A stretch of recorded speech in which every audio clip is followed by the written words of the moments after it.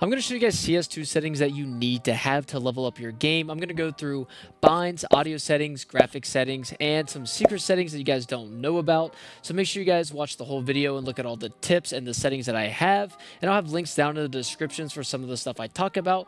But before I get into this video, if you want any cool outdoor clothing, just like the one I have on here, very comfortable for gaming as well, make sure you guys check out the sponsor of this video, Take Note. Take Note is an independent clothing and goods brand that focuses on creating gear that can be used for any situation. While they focus on making clothes inspired by the outdoors, I love wearing them while I stream because they're super comfortable. I personally love the mountain hoodie and the corduroy overshirt they sent me because both are 100% cotton, heavyweight, and made to last forever. So if you want the gear that you can wear in any situation, head over to takenotegoods.co and use code Louis15 at checkout for 15% off.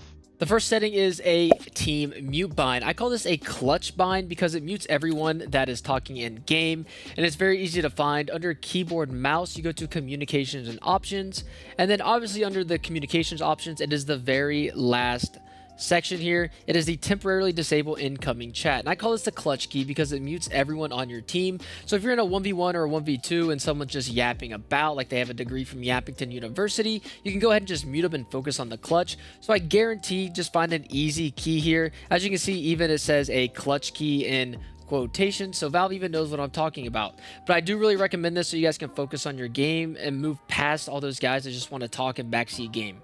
The second setting that you guys should change is an audio setting. If you go under your audio settings under EQ profile, you want to change it to smooth. The reason is it helps lower the high frequency sounds. So things like flashbangs or like maybe you shooting your AK, it lowers the sound a little bit. And I know a lot of Counter-Strike players play with a really high volume like myself. So having this on smooth just helps all those high pitch audios and the very loud noises quiet down a little bit. And hopefully it can help your ears because I know a lot of Counter-Strike players, they suffer from ringing in the ears because they just play at such high volume, and things like grenades, flashbangs, and a lot of shooting can definitely really trigger those eardrums and make your ears ring once you're done playing. So when you change this to smooth, it actually helps that. So if you are having trouble hearing even outside of the game or maybe in game because you have to turn your audio so high, I would really recommend using the smooth EQ profile. The next setting that you need is your net graph. So in CSGO, the old net graph used to be kind of towards the bottom of your screen, but they've actually moved it and almost made it more simplified. It's really good to see your frames and your ping, and you can also see your packet loss as well. So in order to turn this command on, you obviously just go to your settings command. You want to go to the game tab and scroll all the way to the bottom. And under show frame time and FPS, you want to select this to always. Now you can also do it so if you are lagging or getting high ping or some packet loss, you can have it show up if the conditions are poor. So if you think it is distracting, but you really want to know what, maybe your FPS is or what your ping is or your packet loss, you can always have it on when it's poor. So then you can kind of be notified and turn on exit lag or whatever it needs to be. But I do highly recommend this. I always have it on just to make sure that I'm always good to go. And then I can even see if I need to run a benchmark or change any settings in my game if I am kind of lagging. Or I might have to tell my brother to get off the internet because he's downloading Fortnite and obviously my ping's too high and I can't wide swing like I want to. So I really recommend this setting. Always have it on. So I moved my camera over for this setting that you need because obviously it's involving the mini map. And this is very important because if you watch my mini map, it actually zooms in.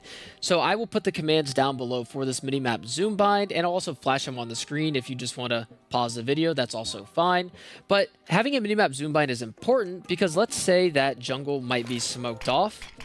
In order for me to really walk through this and know where I am, I can actually zoom in my minimap and I can just look at my minimap while in the smoke and I know exactly where I am. This is very important for maps like, maybe Overpass with all the tunnels that there is and like bathrooms and everything. Even, I would even say Mirage, like you have B-apps, you have Connector. Like let's say, there's just some random con smoke here and you want to make sure that you're going where you want to go. So obviously you would zoom in, like I want to scale on the right wall, I know where I am, and then I can jump up. So this is a very important setting that you definitely need to have. And again, I'll put the commands down in the description and you can put it in your config or you can just paste it in the game. But this is something that will definitely help you in your games and outplay your opponents more than always. The next bind that you need is a crosshair bind. As you can see, I can switch in between my crosshairs, and this is something that alias does, and he's pretty much known for. The first time I ever saw anyone doing this was Tarek. He would have a deagle crosshair that he would use a certain crosshair that he would use the deagle. So I know alias in certain situations, he will kind of switch his crosshair. So like, let's say this could be my tapping crosshair, where if I know I'm fighting, at a long range, I can switch crosshair, or maybe, this is like my pistol crosshair that I have just set. I know a lot of people switch their crosshairs, and I think it's good to have them bound actually. And some people even perform differently with different crosshairs for like pistols and deagles, etc.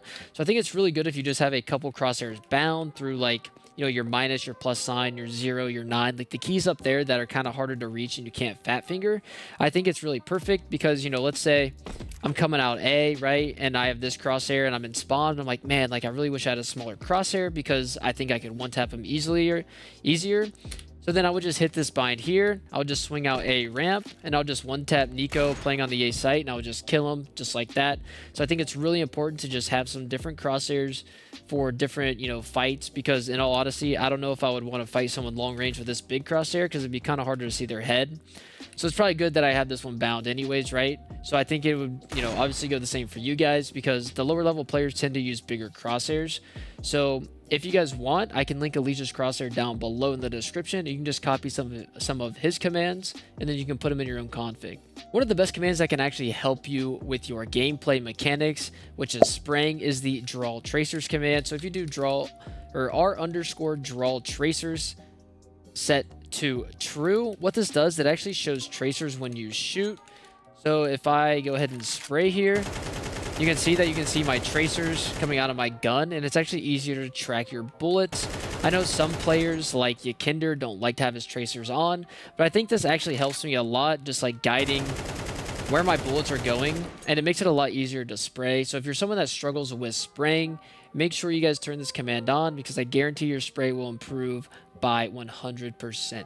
So one setting that you need to make sure you don't even have to change, but it's your sensitivity. You want to make sure that your sensitivity is comfortable with what you're using. I know a lot of people switch a lot. Some people like high sense, some people like low sense, but you want to make sure your sensitivity is perfect.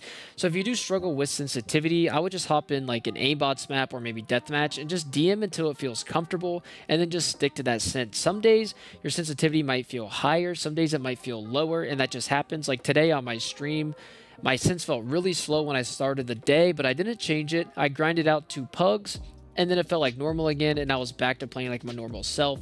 So don't feel discouraged if your settings ever feel weird. I would never worry about it. Don't change anything because you want to stay consistent. Finding your sensitivity, there's a lot of guides out there on the internet. I'm just telling you guys to never change it and make sure you find something that you're comfortable with.